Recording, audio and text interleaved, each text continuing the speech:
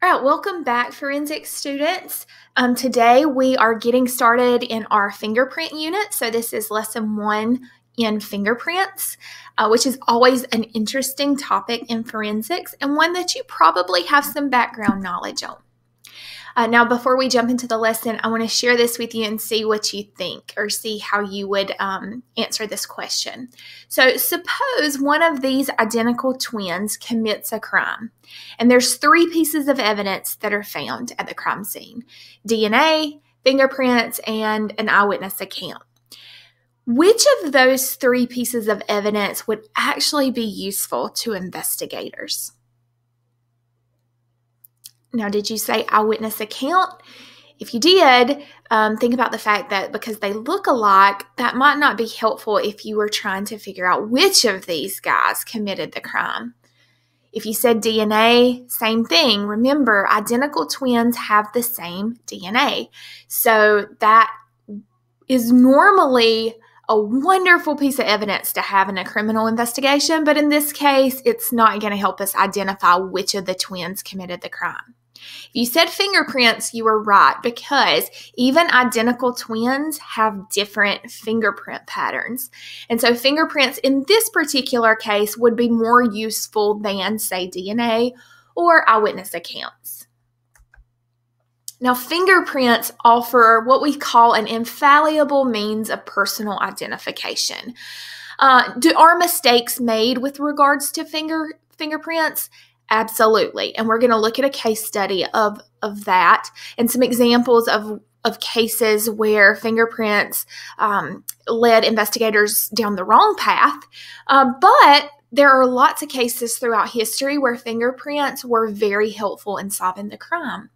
And that's because the current theory holds that no 2 people have the same fingerprint pattern. The ridges and the minutia patterns for each individual are unique. Now, there is a lot of debate surrounding this theory. There are a lot of people that say that this is not actually true, that people can share so many similarities that investigators believe. Some believe that there are people out there that have the same fingerprint. But remember, a theory holds true until it's disproven, and so far it has not been disproven. So this theory makes fingerprints a super important ally to the forensics community. Now we're going to go back in time. The origin of the fingerprint is actually unknown, but archaeologists have discovered fingerprints pressed into clay tablets. This is how they signed contracts, dating all the way back to 1792 BC. So fingerprints have been around for quite some time. And the world of fingerprinting evolves from this date, 1792 BC, and today we use fingerprinting to match evidence to suspects. So I want you to take a second to look at the surface of your own fingertips, and I want you to notice some things. First of all, hopefully you notice some ridges, and those are like the patterns, the raised parts that you see. Some people, like if you work with your hands for a living, you might notice that your ridges are less pronounced than somebody who does not work with their hands for a living. See if you notice any scars or deformities in your ridges. Some people, if you've been cut and you have a scar, you may see some deformities, something that makes your fingerprint a little more unique. I also want you to compare your right hand to your left hand. So are all of your patterns the same? Do they differ from fingertip to fingertip?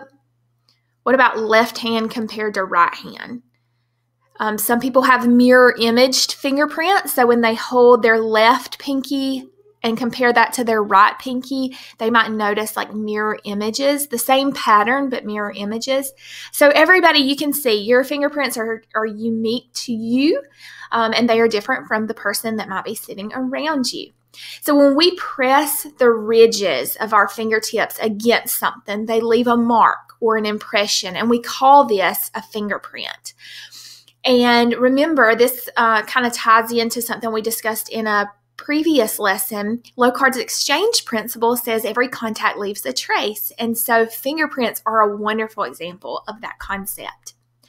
Now, the imprint of a fingerprint consists of natural secretions from the sweat glands that are present in the friction ridges of our skin.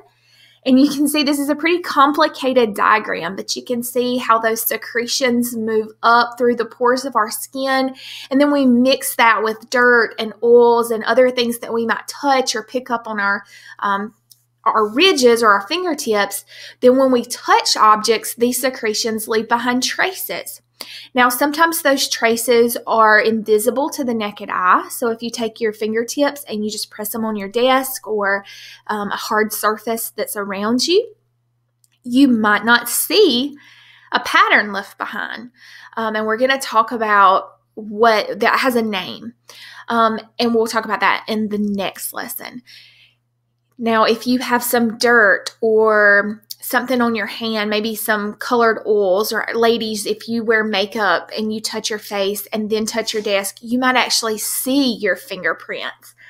So you can have what we call invisible fingerprints, and you can have visible fingerprints, and we call those latent and patent prints. Again, we'll get to that in a future lesson. Now, fingerprints are named for their patterns, and there's 3 classifications of fingerprints. So we have loops, we have whorls, and we have arches. Now, within those classifications, you can get pretty complicated, and those can be further classified. But I do want you to know sort of the breakdown.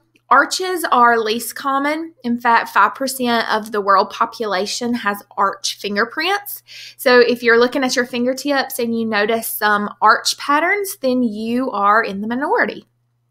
Whorls make up about 30% of the population, and then loops make up about 65% of the population. So loops are our most common fingerprint pattern, then whorls, and our least common fingerprint pattern happens to be arches.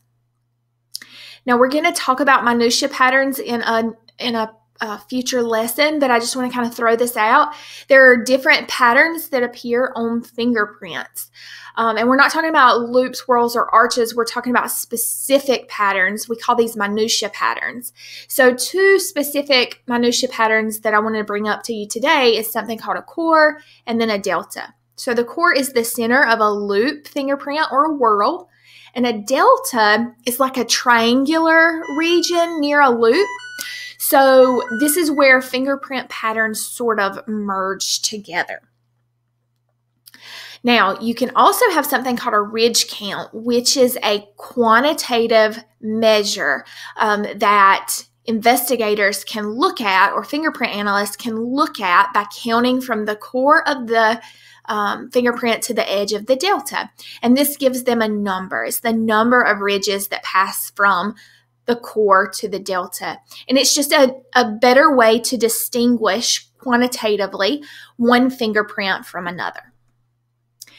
Now, I want you to look at this because I mentioned this earlier. You can have different types of whorls. So here we see 3 different breakdowns of whorls, and you can see how the deltas are in different locations for these different fingerprints. So the central pocket loop whorl, and then you have the double loop whorl, and then accidental whorl. So you can further break down your fingerprint patterns. You have different types of arches, and so you can see the difference between the plain arch and the tinted arch. You also can have different types of loops. So I'm going to show you a neat website real quick.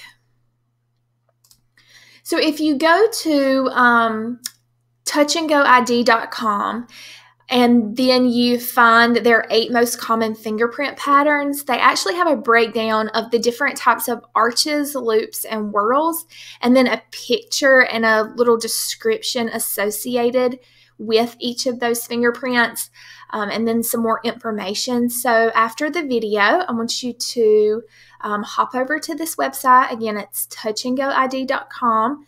And then you want to find the 8 common fingerprint patterns and just kind of look over these fingerprint patterns and become familiar, because in future lessons and in some review activities that we're going to do, you're going to have to be able to distinguish these and name them. So go ahead and head over to that website now, do a little bit of research, and I'll see you in the next lesson.